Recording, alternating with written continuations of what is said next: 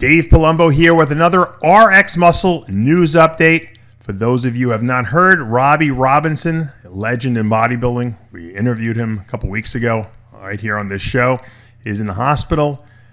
If you remember the interview, he talked a little bit about the fact that he has sickle cell anemia. And this is something he inherited from his dad. It actually took his dad's life.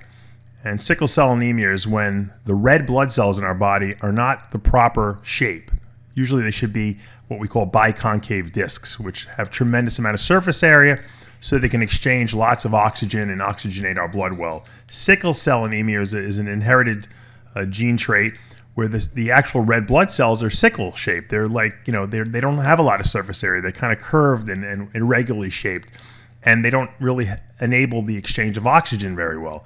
Robby, obviously, from being a top elite level athlete his whole life, was able to combat this and kind of come back from having this I guess you could say deficit in his body.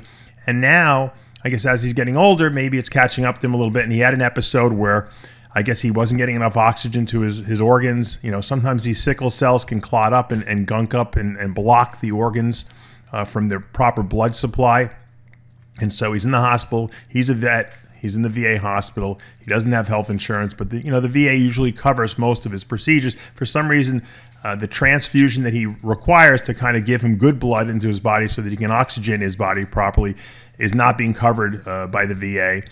And Robby doesn't know what to do, and he's panicking a little bit. Obviously, he doesn't want to succumb to an early death because of this.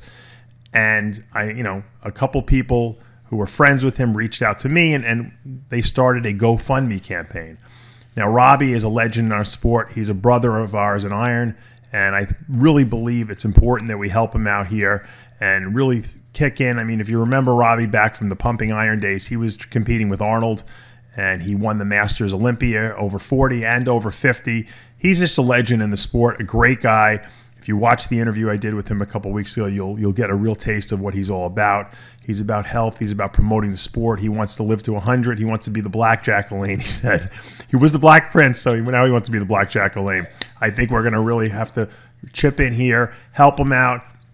If you go to my Facebook page, you can see the link to the GoFundMe campaign for Robby Robinson. Guys, whatever you can give, 5, 10, 15, 20, 100, whatever you can give, be generous. Robby needs us.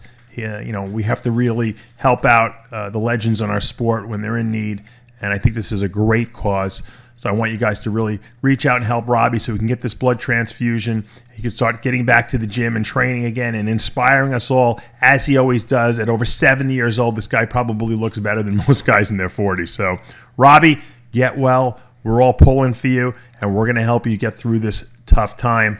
I'm Dave Palumbo with another RxMuscle news update.